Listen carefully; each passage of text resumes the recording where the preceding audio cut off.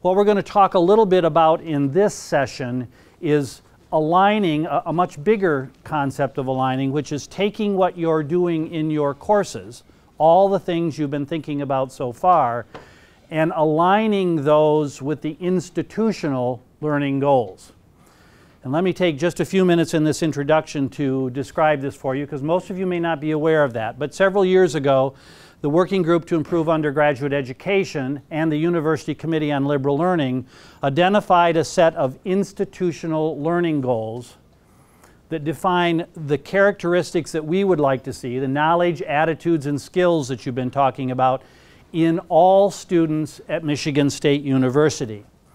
Originally, the group had defined 6 goals with the work of Diane Ebert-May and Nancy DeJoy, Kirk Kidwell, Ann Austin, Sarah Miller, a variety of people that have been in and out of here today.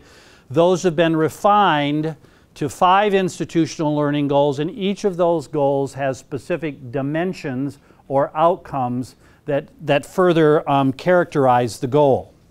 Last year, we had about 80 faculty and staff from around campus that took those institutional learning goals and created rubrics for them. And you had kind of your first brief introduction to rubrics this morning in Larry's conversation. And what we're going to do this afternoon then, briefly in here and then in your working group, is begin to talk to you about aligning what you're doing with those rubrics. Let me quickly tell you what the rubrics or the goals are, first of all. And as I indicated, they're very broad institutional statements of the knowledge, attitudes, and skills that we want all students at Michigan State University to achieve. There are statements that we strive for across all disciplinary areas. So whether you're in here as a scientist, whether you're in here as a humanist, whether you're in here as a social scientist, these are things we hope are achieved by students across all of these disciplines. What they are not, which is maybe even more important, is number one, a set of hierarchical types of goals. They are very integrated in nature, and you will see them shortly. They do not necessarily define the specific kind of objectives that each of you is looking at in your discipline. So they are not trying to dictate what the content of disciplinary knowledge is. And there is no expectation that any one course or any one program at this university will assist students in achieving all of the outcomes or all of the goals that are there. In fact, they were designed by these groups to look at the totality of learning experiences that students have, whether they be in the courses that you're teaching, or in the residence hall, or through study abroad, or through internships. All of those learning experiences are where students will achieve or gain the competencies defined. So with that, I'm going to turn it over. There are 3 presenters this afternoon. Dr. Kirk Kidwell, who is the Director of the Integrated Studies in Arts and Humanities. Dr. Jeff Grabill, who is the Chair of Writing, Rhetoric, and American Culture. And Dr. Julie Libarkin, who is faculty in Geology and Associate Director of the Center for Integrated Studies in the Arts and Sciences. Kirk's going to give you a brief introduction to the rubrics and the goals and some examples of how they're used in IAH. Jeff's going to continue and give you some examples of how it's being used in Tier 1 writing at Michigan State University. And then Julie's going to finish and talk to you a little bit about how these goals are being used to develop assessments in integrative studies here at MSU. So with that, Kirk, I'll turn it over to you. I'm going to start off looking at analytical thinking. And this would, in a sense, this would be stepping you through the process by which you would start to think about what is the larger institutional learning goals and how do your course-specific goals align with them. Using the language from Fink, the Fink model yesterday, this is in a sense a part of that, the bottom part of his scale underneath the triangle, right? The context, the larger context. There may be institutional learning goals. There may also, in your programs, be specific programmatic learning goals. And I'll show you an example of that from IH. And I think Jeff and Julie will also be mentioning that. So under analytical, we have these 4 different dimensions, which is what runs down the side, obviously. And we're just going to start, I'm going to show you an example of one. Acquires, analyzes, and evaluates information from multiple sources, which is the first one listed here, right? So you notice that there's a scale, right? A level of performance, increasing performance. And this is vastly condensed, right? From emerging to developing to proficient to exemplary. And what you would then want to think about is within those characterizations of different levels of performance for that dimension of that institutional learning goal, where do you see your students in your course achieving? At what level are you of student performance would you reasonably expect your students, most of them, to achieve by the end of your course? So let's say that we're going to pick proficient is the level that we want the students to achieve. So this is an example of an IH course, IH 231A. It's a second level IH course taught by a professor in religious studies, Professor Grabill and Libarkin, on human culture, ethics, and nature. She has a course goal, an overriding course goal of what her expectations are for the class in its entirety for the 15 weeks of the semester. She has specific learning outcomes that the students, by the end of successful completion of the course, students will learn to 1, 2, 3, 4, right? And I'm not going to read them out there in the handouts that you have. So then, this, you probably can't read some of the finer print, but especially in the versions that you got. But if we're working with the analytical thinking goal, and we're focusing on primarily the first dimension here of acquires, analyzes, et cetera, what we did, working with a small group of IH faculty in collaboration with Nancy DeJoy, is that we operationalized the institutional goals and dimensions in terms of a core of IH courses that we're thinking about developing that we're calling for now global IH courses that have a global theme. So we have some programmatic goals.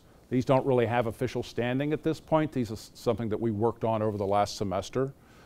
Professor Van Wieren then developed specific course-based learning outcomes for her students that based upon the institutional and programmatic goals, students who've taken my course will fill in the blank after taking my course. And you notice that she's got a bit of a developmental sequence going on here. Analyze, then interpret, then evaluate, then compare and synthesize. Again, we could talk about this in terms of Bloom's taxonomy. We could talk about it in terms of Fink's taxonomy. But that it's all somewhat correlated. Again, you can see how they sequence, if you could actually read it in your handout, the programmatic goals with the dimensions, with the institutional goals. So we start off with a goal, and then we identified a level of performance that we are expecting our students to achieve as a result of the participating in our course related to that specific goal dimension. We have a programmatic goal, an IH goal, compare and synthesize diverse viewpoints on the context of concrete global environmental problems. So we have a programmatic expectation that this is aligned with. And then she has a set of assessments, and what she's going to be doing is having, throughout the 15 weeks of the semester, 10 1- to 2-page reflective essays based on the course readings and class discussions that are sequenced in such a way that they teach students how to analyze, interpret, evaluate, compare, synthesize, etc.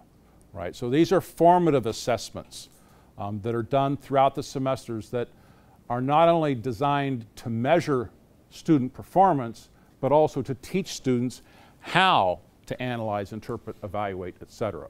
right? So, and at the end of the semester, she has a summative assessment in terms of, if I remember right, a final exam. And with that, I'll turn it over to Jeff to show an example from a writing course. And so I'm going to walk you through what I think is a fairly messy example from the writing program. And you have the advantage of having Nancy in the room with you for the rest of the afternoon. And so what I'm showing you right now is bits and pieces of a course syllabus. And I gave you a little bit more of the course syllabus in your information packet from a WRA 100 level course that was taught this spring.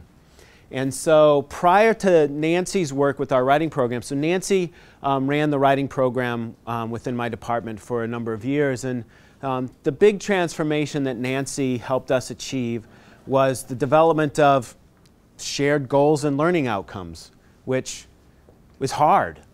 And in fact, it's an ongoing process. So the example I'm going to walk you through really quickly, what I want you to pay attention to is the messiness of the example. So I want you to think, as I walk you quickly through this example, I want you to note not just where you see alignments between our programmatic goals and the institutional goals and course-specific goals and the programmatic goals, but also where you see lack of alignment. Because one of the things that this is a process for us as a department.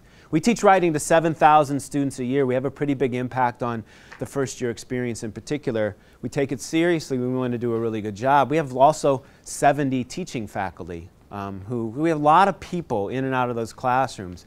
And so this process of getting a number of very smart, independent, creative, innovative people to agree on language, agree on goals, agree on outcomes, and work through that is a little bit messy. So I think you're going to see some language that it doesn't align. I'm going to try and point it out to you, and I think you're going to see some misalignments as well as alignments, and I want you to see that. I didn't want to give you a perfect and clean example, because this process and the intellectual work that you're engaged in is actually really difficult.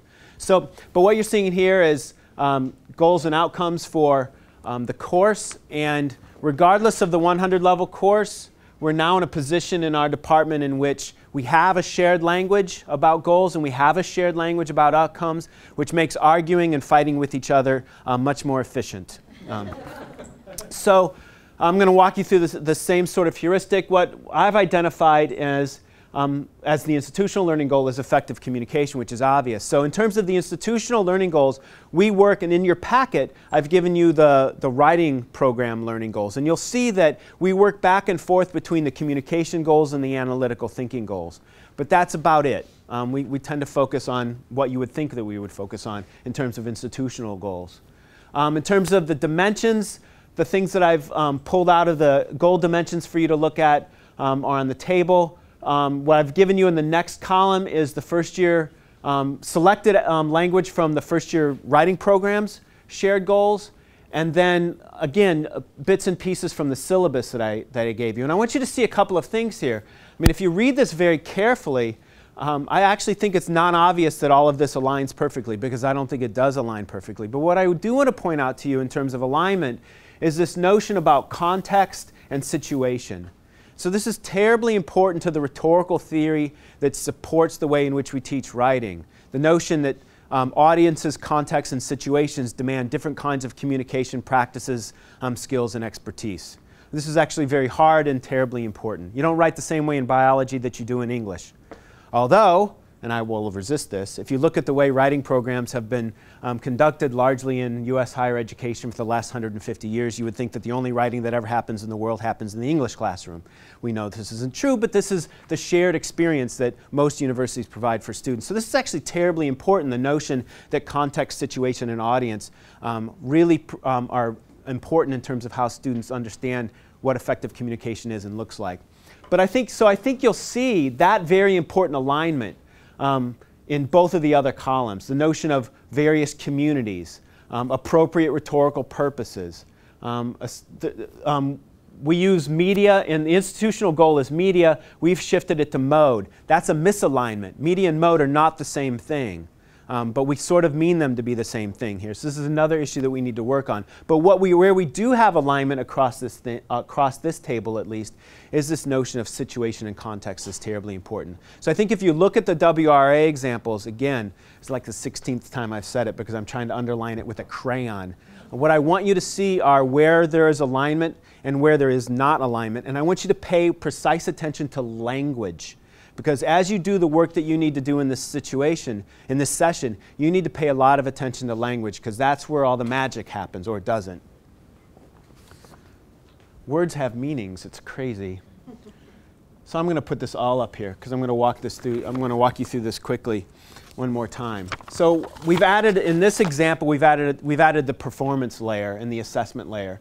So again, we've pulled the goal dimension out. I've pulled from the tools that you have, a performance level, the proficiency in terms of communication strategies for media and various roles and contexts. Again, media and mode, various roles and context. Roles and context is meant to communicate audience, situation, context. You can see the course goal, again, from that syllabus. Explore the different ways writing styles and frameworks are required in varying rhetorical spaces. Again, for me, rhetorical spaces, I can make that work in terms of context, but rhetorical space and context, not the same thing. So we've got some messiness in our own language. But then, in your packet, I've given you a grading rubric for the third writing project from this course. And so I wanted you to get an example of how we try and operationalize these goals in terms of a grading rubric. So I've pulled this element from the grading rubric for this particular 135 class. So you can get a sense of where the alignment works in terms of a goal dimension, a performance level, a course goal, and the way in which that appears in the tools that are used to assess student performance. This is the hardest problem we have to work on. Not only do we have lots of people teaching writing on this campus, they're trained in various ways. And so we have a tremendous teacher development and training problem that we have to solve every single year. And one of the hardest, I work a lot with graduate students. I mentor new graduate student teachers. And one of the hardest things to get them to see is that the way in which they talk about the course in the syllabus is not the same way that they talk about the course day to day. And they ought to be the same. And strikingly, the way in which they're assessing student performance in that class may not have anything to do with the syllabus that they've put in front of people. This is very bad, right? That's massive misalignment, and it leads to confusion and frustration on the part of students. It leads students to think things that smart students think, such as, "Dear professor, what do you want?" Right? "What do I need to do to get an A?" Right? So when students are playing this very sophisticated game of trying to please you as a professor, what they're trying to do, they're engaged in a form of audience analysis that they've learned over many years of schooling, and if they're good students, they've learned to use it effectively. And they're trying to get inside your head. They're trying to figure out this from the mess that you've given them, right? And so one of the things that we're trying to do very hard, particularly with our more novice teachers, although people like me need to learn it and relearn it all the time, is to make these kinds of alignments between goals and outcomes and this very precise and specific tools that we use for assessing student performance. There should be a bright and clear line between those things for you, and you should be able to demonstrate and show that bright and clear line for students as well. Does this make some sense? Does this example make some sense? It's a little messy, and I hope you see the messiness. It's not a perfect example. But it's one that was alive for the last 15 weeks in our writing program this past semester. So I'm Julie, and I'm going to give you an example from an Integrative Studies Physical Science course. But before I do that, I wanted to just mention that this work of aligning assessment and goals and institutional goals is something we've been doing, Kirk and Doug and I and some other people, to build programmatic assessments for the Integrative Studies program. So how many people here teach in ISS or IAH or ISP or ISB or ISE? Okay, all right. So if you're in those courses, you know that we've been doing a programmatic assessment across those courses to have students complete a survey to try to understand what's going on in those courses. You can go back and look at those questionnaires and you'll see that those questionnaires evolved directly from the institutional learning goals. So that's a case in which our institutional learning goals and our assessments are perfectly aligned, almost perfectly. I want to show you a messier example within the context of a course.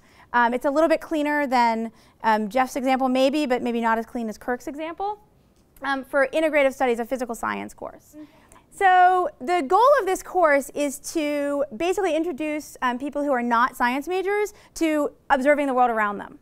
So there's a world around you, and in fact I just talked to a colleague, I won't say who said that outside isn't necessarily where he goes. And I think of some of my students that outside is where you are when you're going from one inside to another inside. And so this course is to get people to be outside and think about the outside as a thing that's worth observing.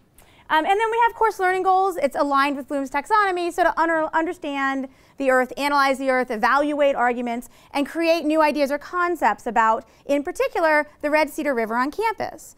You might have seen students down by the river with these big white poles and buckets and other things. Those are the students in this class.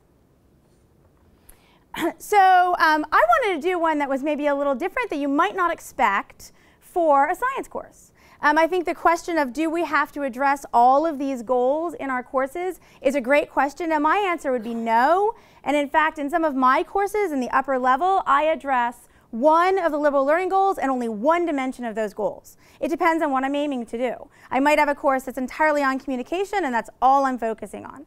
But this is a integrative studies course. It's broad. And in fact, effective citizenship is one of the goals of this course. So we have these institutional dimensions.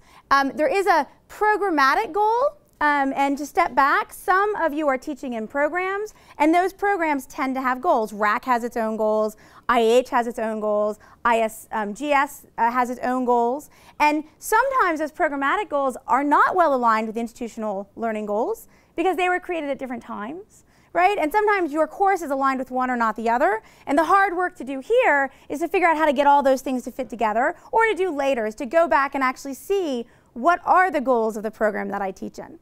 Okay. So one of the goals of the Center for Integrated Studies in General Science is to help people learn to value the efforts of scientists, right? And to continue to address practical needs and research. And that feeds back a little bit to effective citizenship, but it misses this whole, there's a little piece in there that I add. The why is so you can make decisions, right? That as a citizen of the world. That's an added thing that the programmatic goals don't have in them, but is sort of implicit to me as an instructor. And then we have, again, those learning goals. So if we align our dimension of effective citizenship, again, wow, in a science course, and a sub-goal would be to be able to evaluate and analyze knowledge that allows for ethical reasoning about societal issues. This would be a course goal that aligns with that. So the course goal would be you can evaluate arguments and decisions made about the Earth's spheres relative to the river on campus. And the way in which we assess whether or not we address that goal is at the end of the semester the students have to teach the MSU community by setting up tables and having a presentation something about the Red Cedar River and impacts on the Red Cedar River, and hey, you in MSU, be nice to the Red Cedar River. And the thing is, this is sort of aligned, but it's not perfectly aligned, because the performance level is asking for effective decision making. And we don't really get the students quite to effective decision making. Some of them do, but many of them get to a place of being able to think about possibly in the future being effective decision makers. And that's okay, that's fine. So you've had 3 examples from 3 different places that hopefully help you see how you could align the institutional goals with your course goals. And then we hope you'll get to the assessments that you're planning or are using in your courses. So I'm going to go back to what Kirk showed you at the beginning and lead you through what you're going to be doing for the rest of the session with your facilitators.